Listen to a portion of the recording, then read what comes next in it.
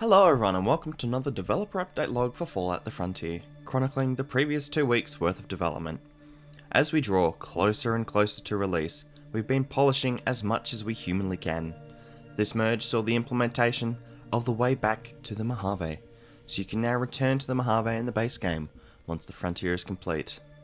We've spent a lot of time going back over assets to fix bugs. Lots and lots of bugs. We found 2 separate reasons for crashes and have since fixed all assets that exhibit these issues. As has been the usual for the last few weeks, Jason has been doing a ton of work on fire and effects to bring up a specific sequence in a main quest to an incredibly powerful and terrifying experience. We'd love to show it off to you a bit more, but we'll wait a bit until all the content is fully complete. We've been doing more voice fixing for our currently voiced characters across multiple playtesting sessions, to help make characters sound a little bit more professional. We've also had tons more implemented voice acting for minor and major characters. We've spent a lot of time going over side quests this merge, making sure that everything is working as intended, and playtesting continues behind the scenes to make sure that all the new and fixed content we add remains consistent.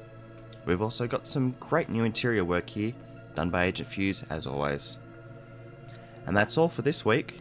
Thanks for watching. If you have any more questions or would like to support us, visit our Discord server linked in the description.